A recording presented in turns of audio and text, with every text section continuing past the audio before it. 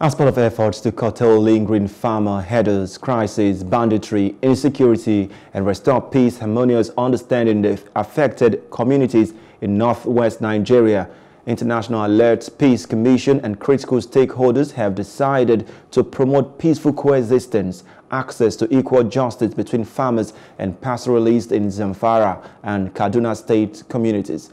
They say the program is aimed at supporting stabilization, social justice, and localization of justice by ensuring that people at the conflict local communities get justice. Plus TV correspondent Habila Darufai filing this report.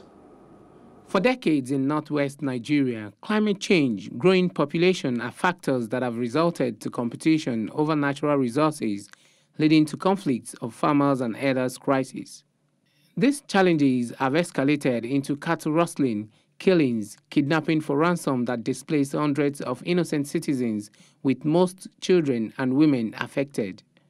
Speaking, the country director of International Alert, Paul Bemshima, says the region is suffering from full-scale violence involving many non-state armed groups and ethnic militias, noting that lack of prosecution of perpetrators, weak dispute resolution measures, and poor access to justice for survivors are major causes of the conflict.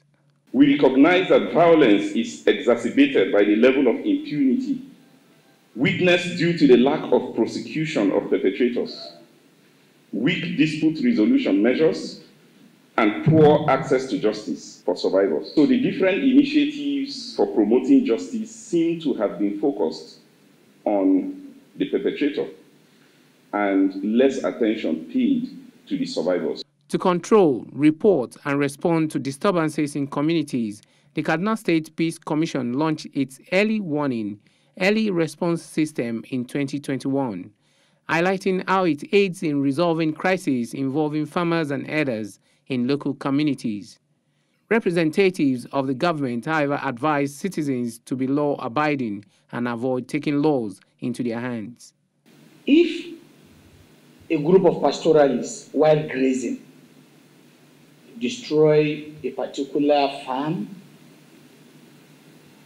what people are supposed to do is to recourse to the law by reporting to security agencies.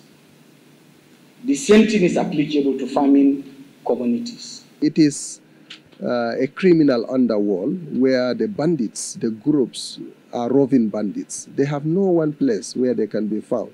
They move from one forest to another across the entire states of the Northwest and even parts of North Central.